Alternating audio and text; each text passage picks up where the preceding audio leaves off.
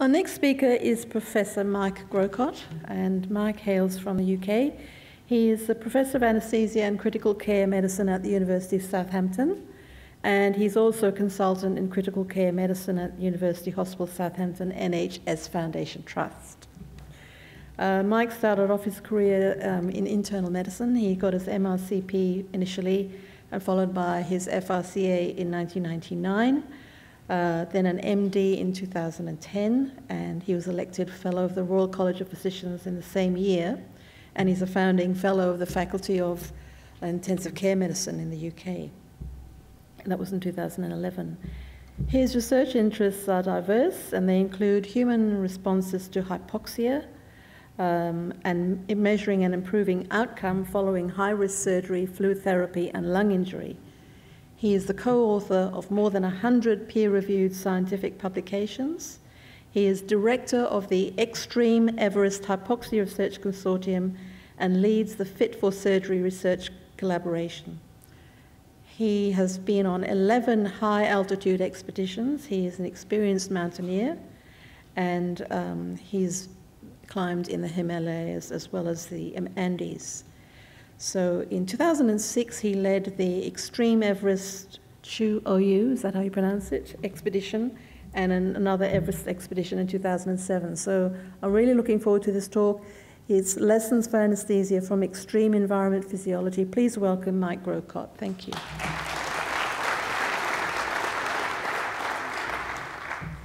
Thank you very much for the very generous introduction, and thank you to Paul Burt for the invitation to come here to speak on this topic, the relationship of physiology in extreme environments, in particular at high altitude, to anaesthesia, and also for giving me the opportunity to visit your beautiful city, which I'm enjoying very much. I've been looking forward to coming here over the summer for some months, but I have to admit that over the last 2 or 3 months, I've had this slightly mischievous wish that Paul would send me another email and ask me to give an additional talk, maybe a little bit more around communication or breaking bad news, because there's some such wonderful metaphors around. However, to try and redress this grievous wound, some of you will have seen the news this morning, and I must congratulate you on James Spittle, who many of you will know is the skipper of the Team Oracle America's Cup team, and he's just won the America's Cup. Australian skipper. He's won it for the second time, which puts him right up there with the greats of sailing. So congratulations to Australian sport after all. So the topic to talk about today is physiology in extreme environments and lessons for anaesthesia. And I'm going to focus on 3 areas: human integrative physiology, the expeditions that I've been involved with, Caldwell Extreme Everest in 2007 and Extreme Everest 2 in 2013, earlier this year, and then one of our strands of clinical translational thought, which is oxygen therapy and how one might guide oxygen therapy. I'll cover all these 3 areas, although not necessarily sequentially. And I'm going to start by giving you a little bit of an introduction about extreme altitude, and I'm going to start with a short video, and this is of a climber close to the summit of Everest. The individual that you'll see, so there's an individual with a blue hat on, which you'll see about 20 seconds into the video, is an elite athlete. So he's a fell runner in the UK, certainly competitive at county standard, so that gives you some feel for his level of physical fitness.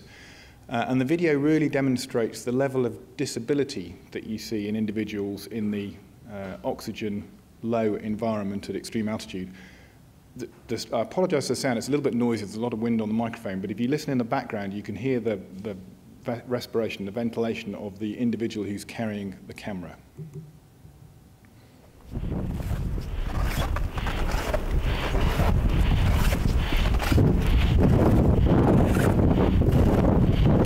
This is just below the Hillary Step.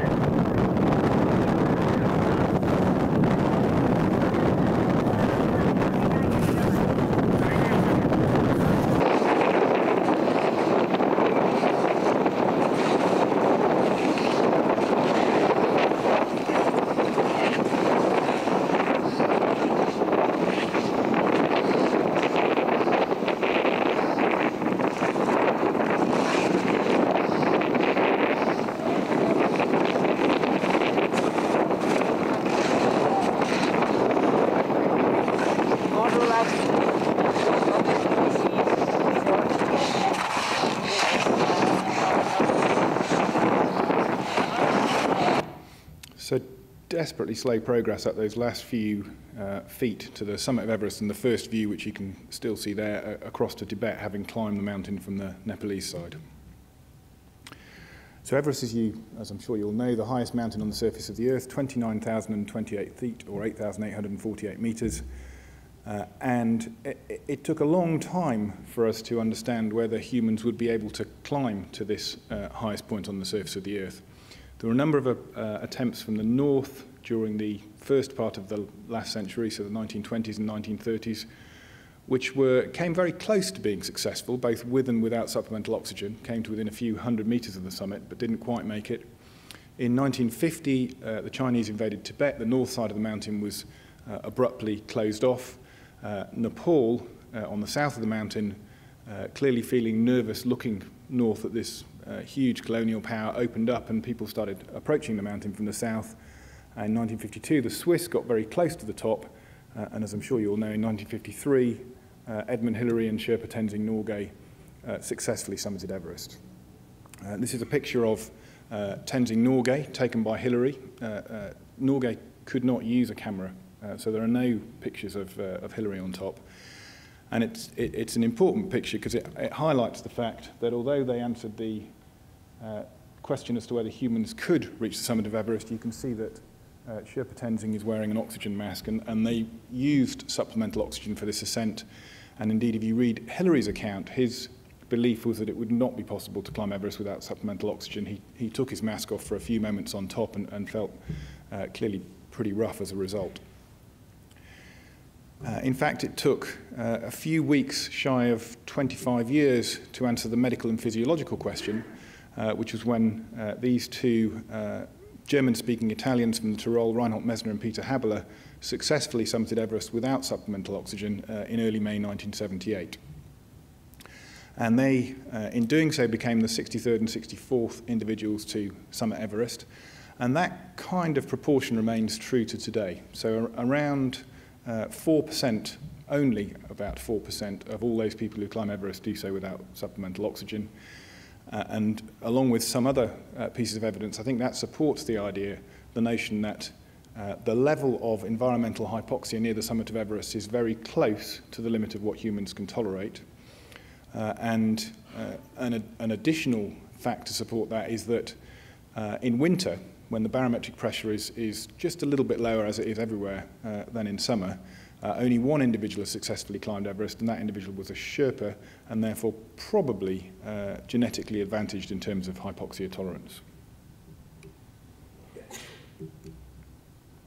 So why did we go to Everest to do research which was about improving medical practice? What was the justification? Well, there are two reasons, and I'll take the first in the next few slides, and then I'll come back to the second in a little while.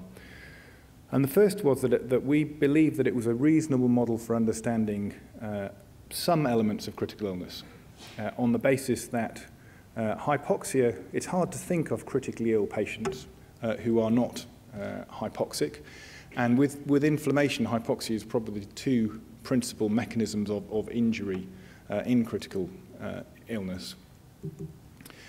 The problem with critically ill patients is that they don't come like this. They're a very mixed group of patients in terms of the illnesses they present with, in terms of the comorbidities they bring, and then in terms of the therapies that we apply and the consequences of those. So separating out, trying to understand the effects of any individual factor can be very difficult.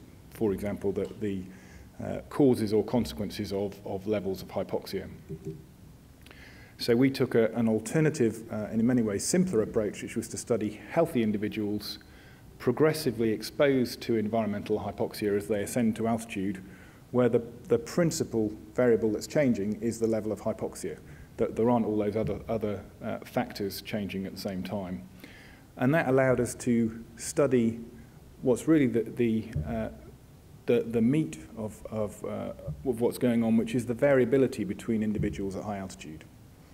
And at one extreme, we have individuals like Messner and Habeler who can successfully, given sufficient time, summit Mount Everest without supplemental oxygen. And at the others, you have individuals who will struggle to get to Everest Base Camp 4,000 meters lower at about 5,300 meters. And I put to you that we see a similar degree of variability. It is so difficult to predict amongst the critically ill population who's going to do well and who's going to do badly. And it's that variability that gives us the signal that is of value to study. Is there anything at all to support the idea that there might be some substance to this parallel? Well, there is, and there was before we went to Everest in 2007. This is data from my good friend and colleague at UCL, Hugh Montgomery, looking at the ACE, or angiotensin converting enzyme genotype. The ACE, or the I allele of the ACE enzyme is overrepresented in endurance athletes, and conversely the D allele is overrepresented in strength athletes. And if you look at endurance athletes who perform in a hypoxic environment, and these are elite high-altitude climbers from the UK who've repeatedly ascended over 7,000 metres, there is a strong preponderance of the I allele, such that very few of these individuals are DD homozygotes. And in the normal population, there's a perfectly balanced Hardy-Weinberg distribution, certainly in the UK, so about 25% II homozygote, 25% DD homozygote, and the heterozygotes are about 50%. So this is a strong and statistically significant skew. If, on the other hand, you look at critically ill patients who suffer from what's probably our archetypal hypoxic illness, so the adult or acute respiratory distress syndrome, there is a relationship between the same allele and survival. So individuals who are II homozygote, so the ones that seem to be doing better at altitude, have a mortality of around 10%, whereas individuals who are DD homozygotes, the ones that are very underrepresented in terms of those performing well at altitude, have a mortality in excess of 50%. And both these sets of data have been replicated by other groups. The clinical data there is from UCLH from the late part of the 1990s. So what's all this got to do with anaesthesia and integrative human physiology? Well, I think at the moment our identity as anaesthetists is evolving, and perhaps at the moment we're at a more rapid time of evolution than we have been, at least in the recent past. And certainly in the UK, and I believe in Australia, the whole concept of an expanded role of the anaesthetist as a perioperative physician being involved in the care of patients undergoing surgery both before, during and after surgery is receiving a lot of attention, and certainly for our college and association there's now a major strategic direction to push towards flagging up this role of the anaesthetist as perioperative physician. I think the other thing that we very clearly are, and possibly uniquely amongst our clinical colleagues, is clinical integrative physiologists. We have this extraordinary role both in the operating theatre and the intensive care of being able to administer different drugs and watch the physiology change in front of our eyes and watch the consequences of integrative physiology, so the interplay of the heart and the lungs and the circulation, neurological function, on a minute-by-minute basis, and we can often reverse the effects that we induce by different drugs. And I suggest that there are very few other physicians who have that opportunity.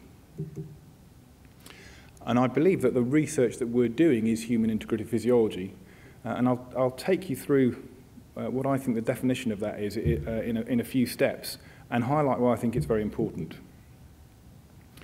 So first of all, the human bit, and this is not to play down the value in many areas of science that we've gained from research on animals and benchtop research, and they are clearly elements that need to run alongside human study. But we have, particularly in critical care, had a long-standing problem in translating the results from animal studies into humans. It's widely recognized, so there are, across the whole of medicine, there are major issues in the concordance between the results of animal and human studies, and in critical care we have some particularly serious examples. So we don't have to look too far back to look at the withdrawal of Zygris, a drug that ultimately was proved to be ineffective. And when that was withdrawn towards the end of 2011, to me it was very reminiscent of an event at the very beginning of my career in critical care, which was with the withdrawal of Centoxin nearly 20 years earlier, both of which arguably are as a consequence of belief in the results of animal studies that subsequently did not translate into efficacy in humans. And then there's the integrative element, and I think this is important because it's an evolution, I think, of our understanding of what physiology, or how much we can get from physiology if we use modern techniques. Now, the term integrative in relation to physiology can mean a whole bundle of different things, and I think the principal and important one is this holistic and systems-driven approach, and I'll come back to that in a moment.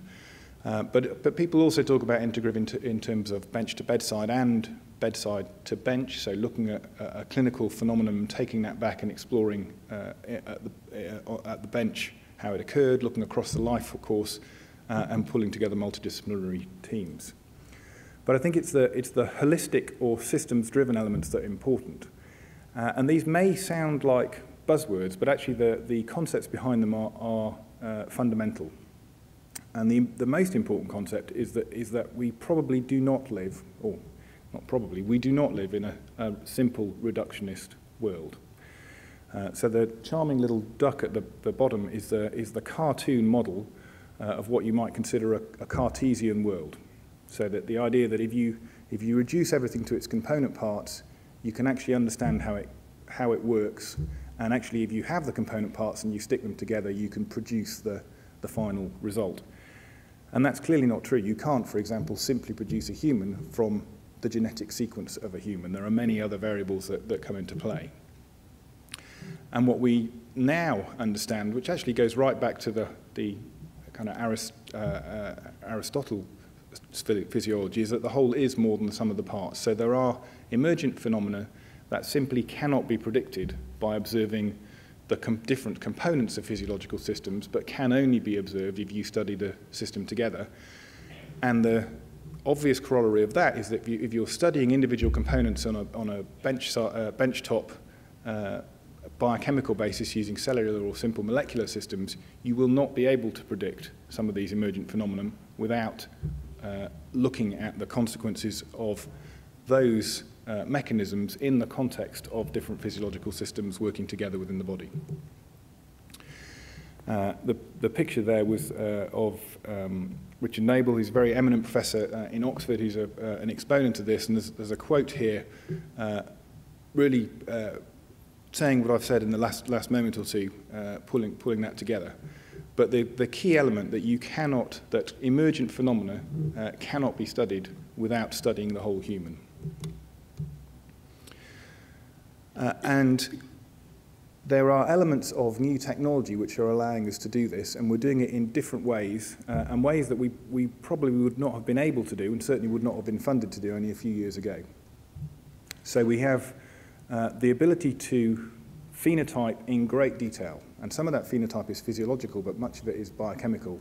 So we can now measure, using all the omics-type disciplines, genes, epigenetics, translation, so transcriptomics, and expressed proteins, proteomics, and come up with vast data sets, which then become very difficult to interpret. But in parallel to that, we have the development of computational biology and the ability to start to stitch these different data sets together, looking at whole integrative human physiology.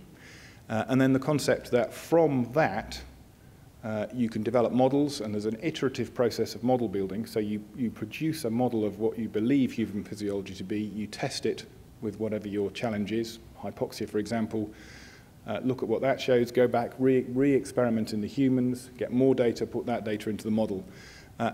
And we are starting to see this kind of approach yielding fruit.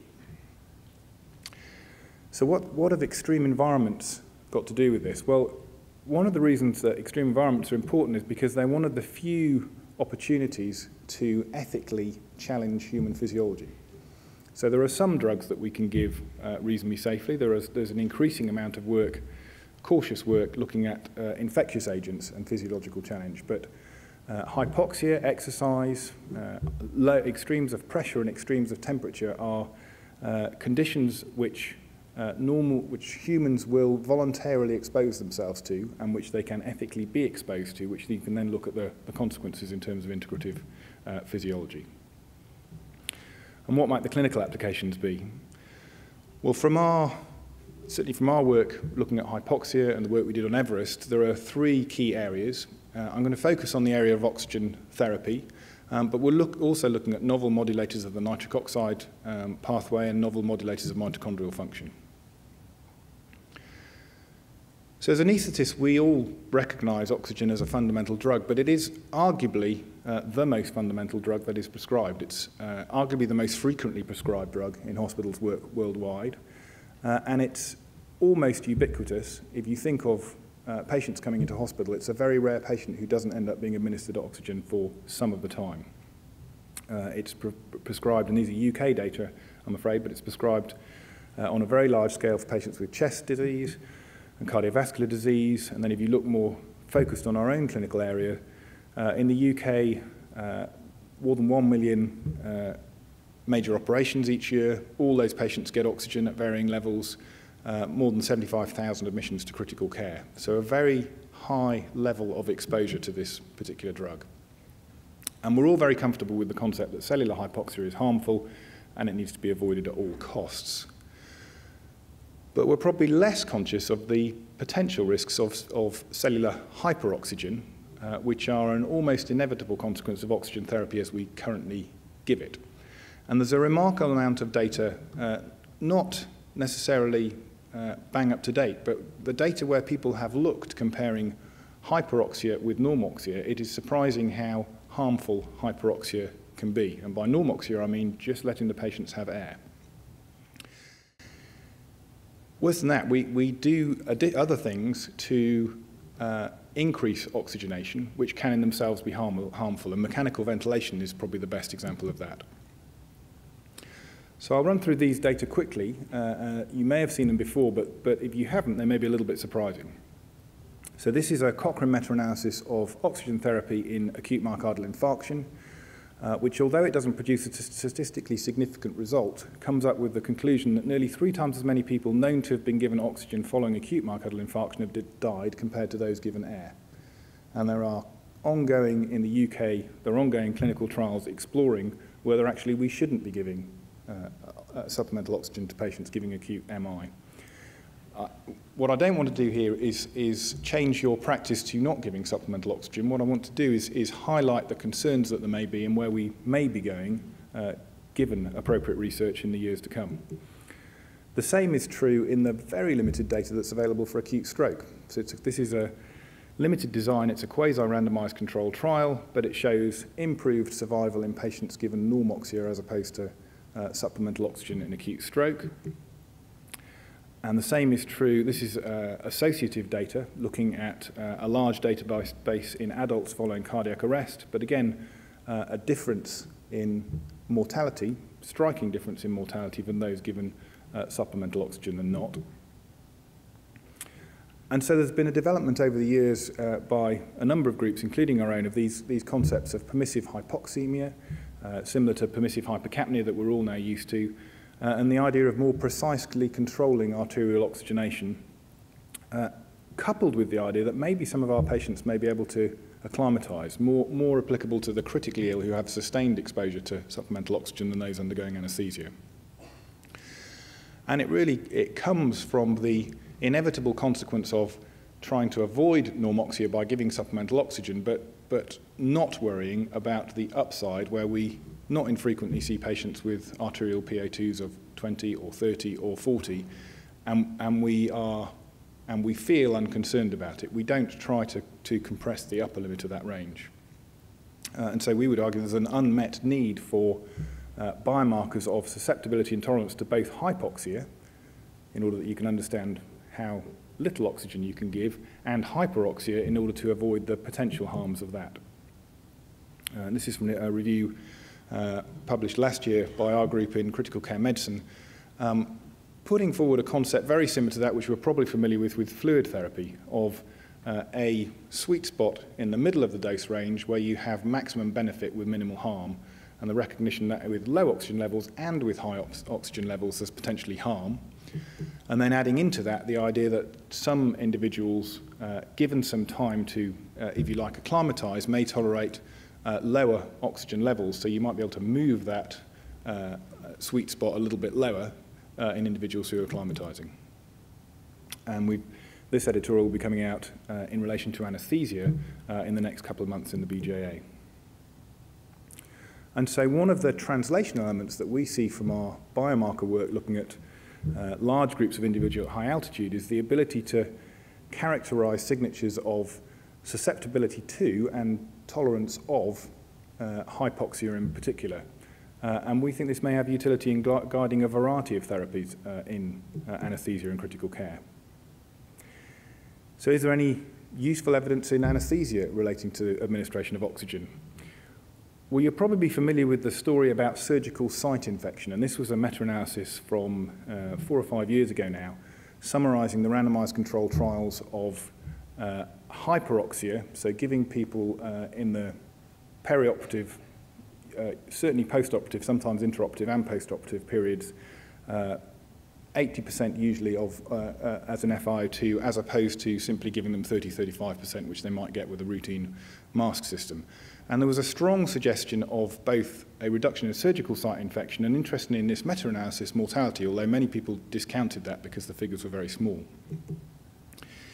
We've had a large randomized control trial, the proxy study, which looked at the issue of surgical site infection and found no difference. So the upper red box there, no difference in surgical site infection, and has really lowered interest in this area.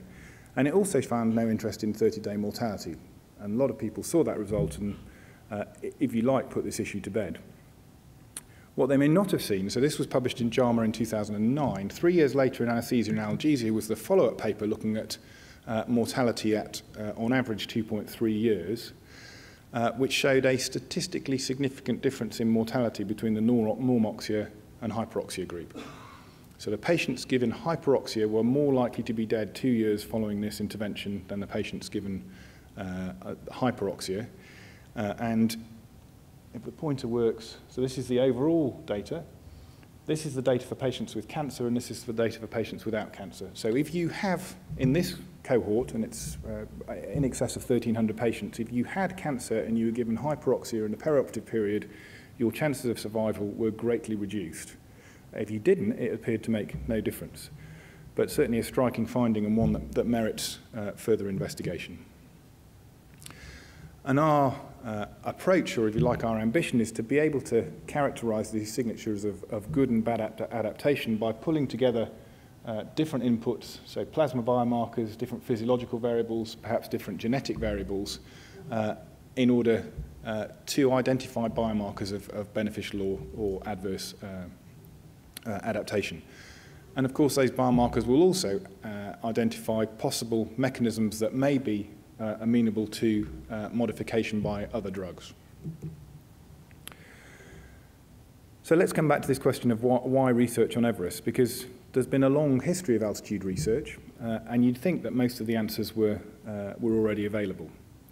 But one of the reasons we were driven to do this is because the textbook descriptions of how people adapt to altitude did not seem to explain the differences that you see between those that adapt well and those that adapt badly. So,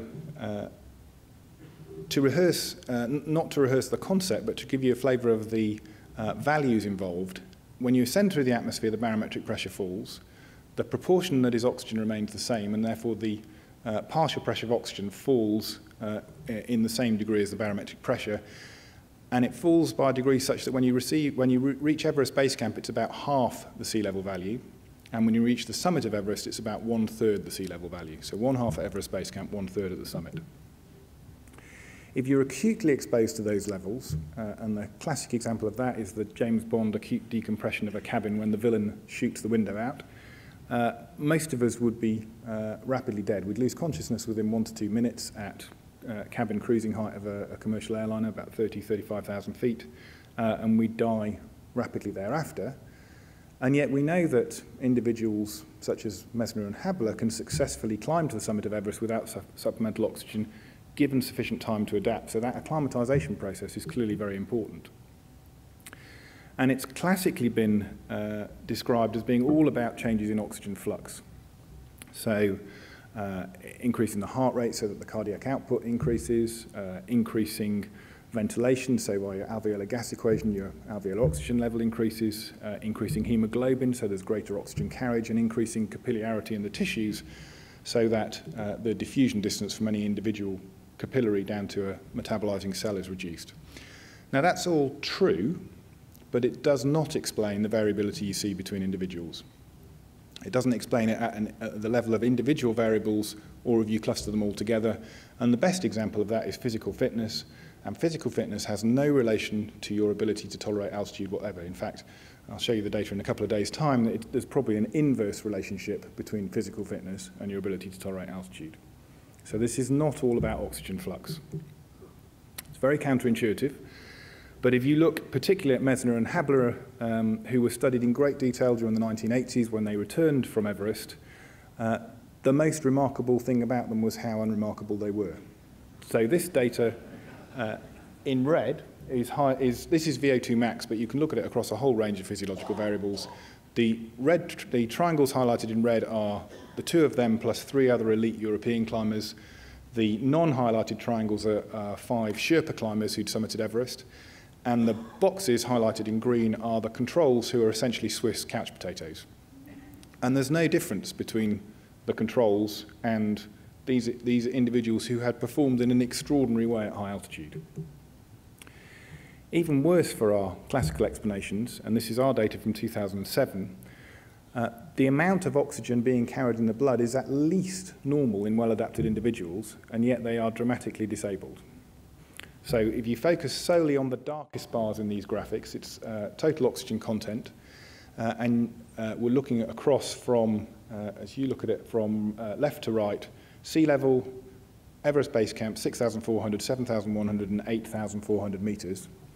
And you can see that right up to 7,100 meters, so the sort of altitude you only see in the Himalayas, nowhere else on Earth, oxygen content is at least as high as it is at sea level, and in fact, at the lower altitudes, it's greater than it is at sea level, and yet oxygen consumption is substantially reduced by about 33% at base camp, and an even greater degree at 6,400 meters, where the oxygen content is even higher.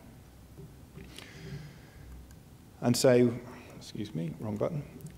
And so our hypotheses were that the changes that we would see in function would be explained not by, if you like, macro oxygen carriage, or oxygen delivery as we often refer to it, but by tissue factors, in particular by the function of the microcirculation and the function of the mitochondria, the cellular organelle that is actually metabolizing oxygen. And I'm not going to show you much of the exercise-related data today because we're coming back to that in a couple of days' time. An important element of that is the decoupling of oxygen delivery, as we refer to it, oxygen flux, and oxygen utilization, the ability to metabolize oxygen. And we see the same in critical illness. So we have this dichotomy between acute phase illness, fight or flight, increased cardiac output, lots of catecholamines around, and with increased oxygen consumption, and the chronic phase of critical illness, where we have decreased oxygen consumption and something more akin to hibernation, if you like.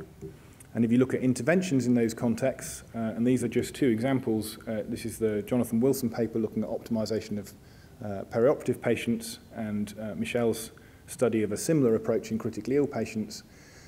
If you optimize perioperative patients, the data says that it improves their outcome. If you optimize critically ill patients, it either makes no difference or indeed, as Michelle Hayes showed, causes harm. So there's a difference in response to the same type of treatment in different clinical contexts.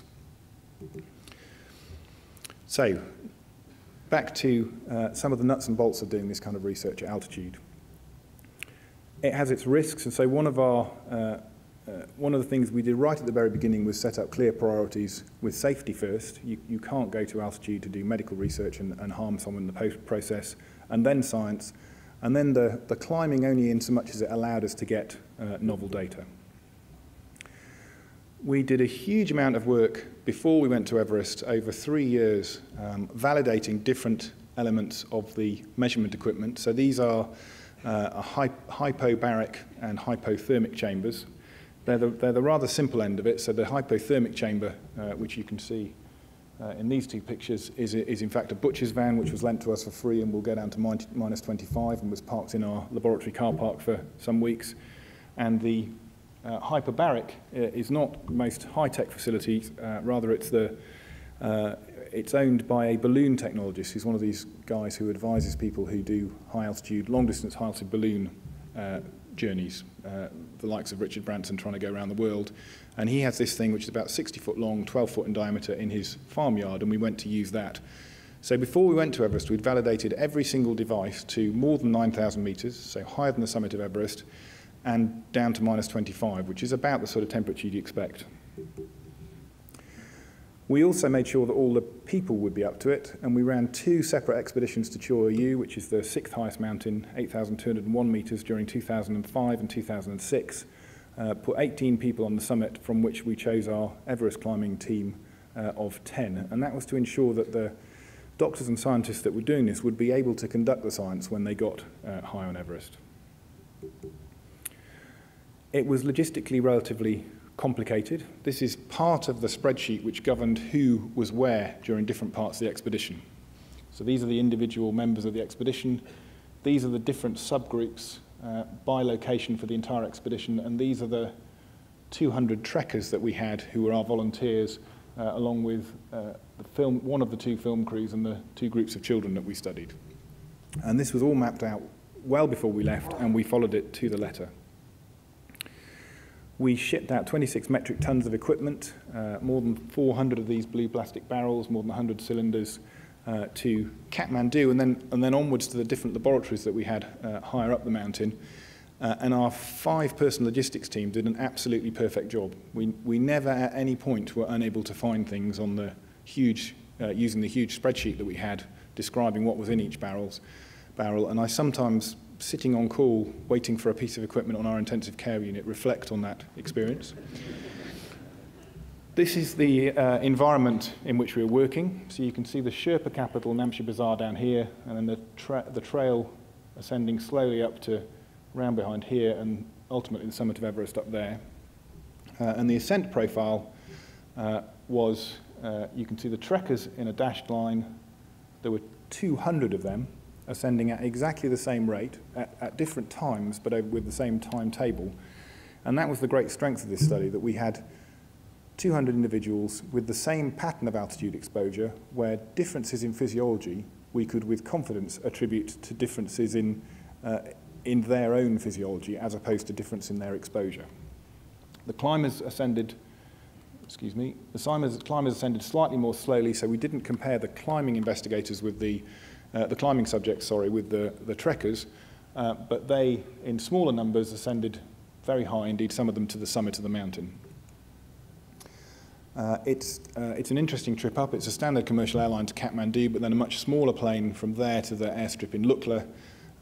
And this was one of the, from the trekkers' point of view, one of the worst bits of the whole trek. They were still talking about this 2 weeks later when they got to Everest Base Camp.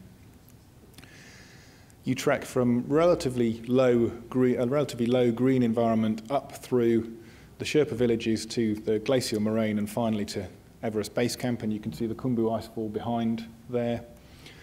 And at Everest Base Camp we had a fully functioning laboratory that could do essentially anything that you'd expect to be able to do at sea level. So cardiopulmonary exercise testing, arterial blood gas measurement, cardiac output measurement, a whole variety of different techniques. This is one of my favourite pictures. In fact, the bottom of it I think has just dropped out, but it's a picture of, a very good friend and colleague of mine, Chris Imre, who's a vascular surgeon, professor of vascular surgery. And the other individual there is my wife, who was also on the expedition, and she's an anaesthetist. And you can see the pleasure of an image of an anaesthetist removing small chunks of muscle from a surgeon. This is the sort of data that we got. So this is a photomicrograph EM of one of the skeletal muscles. This was the first one we got back, really to ascertain whether the data would be of sufficient quality. And the email came back, the preparation is excellent, the individual is deeply deconditioned, which was slightly distressing to me because it was my leg. And these are the sort of analyses. So this is part of the proteomic analysis with complex statistical factorial subsequent analysis, which showed us that there are 23 specific proteins amongst those who had muscle biopsies which are either upregulated or downregulated, and these are some of the clues to push us to looking at which mechanisms are likely to be important. Above base camp, we had 2 fixed camps at Camp 2 and Camp 4 being the South Col and 2 overnight stops, ascending through the icefall. This mess here, you can just get, for scale, you can see 2 climbers. This mess here is one of these that's just fallen over. And we ascended as rapidly and as few times as we could through the icefall, along the fixed ropes, over the crevasses, which lended some fairly unusual views, we didn't like the views. Our camera crews absolutely loved the views and would go backwards and forwards to get extra images. Up to Camp 2, where again, fully functioning laboratory with 240-volt electricity, making all the same sorts of measurements. And then beyond that, up the Loxie face, past Camp 3 to the South Col, fixed ropes all the way, to a much simpler laboratory, but still able to make most of the measurements that we wanted up at a few metres shy of 8,000 metres. We, in addition to the 10-person climbing team, we had a 5-person climbing support team to deal with what we expected to happen and did happen, which was the various medical calamities that we were called in to be involved with. So we were able to deploy those individuals to do that and keep the core team focused on the job in hand. And this is one of the rescues we were involved with of a 19-year-old Nepali girl who was found hypothermic, frostbitten, and unconscious about 8,400 metres, and over a period of a week was rescued down to base camp and subsequently got back to Kathmandu and fully recovered bar the end of one thumb. We did a lot of science in the South Column. We then had one additional measurement that we wanted to make higher up on the mountain, and that was measurement of arterial blood gases in individuals close to the summit to get a feel for how low the level of oxygen is in individuals who are close to the limit of tolerance. So you climb through the night. We started at 9:30 in the evening. At about 5 in the morning, the sun comes up. It gets a little bit warmer, and you can see where you're going, which I thought was great. Dan Martin, who's a good friend and colleague of mine who I was climbing with, said it was terrible because you could also see the way back down again. We got to the south summit at about 6 o'clock in the morning, and you can see the Hillary Step here highlighted, and we got to the summit about 6:30 in the morning. Unfortunately, it was still very cold. It was very windy. It was about minus 25 degrees and 20 knots of wind, and so we decided not to take the blood gas on the summit, but rather we descended about 400 metres to a place known as the balcony, took 4 arterial samples there, and they were run down by our Sherpa colleague Pasang 2,000 metres to the camp at Camp 2, where we've got mains electricity and a bench gas blood gas machine, which is fully calibrated, and there we made the measurements that I'll show you here. So if we plotted here, this is different. We were very fortunate for a paper that essentially has 4 subjects in it to get this published in the New England Journal of Medicine. On the horizontal axis, PaO2 in kilopascals, on the vertical axis PaCO2 in kilopascals, and the blue values are sea level, which would be similar to any of us in this room at this moment. The threshold that I think most of us start to get excited about hypoxemia in anaesthesia and critical care is probably around 8, so we'll turn up the oxygen, we'll intubate, we'll turn up the ventilator. All our subjects at Everest Base Camp were comfortably below that value, and all of them were functioning pretty normally. So their physical capacities are down by about a third, and subtle elements of neurocognitive function are impaired, but if you met them, you would not tell that they were not functioning normally. As you go higher and higher, the PaO2 gets lower, as does the PaCO2 as a consequence of the hyperventilation that occurs at altitude.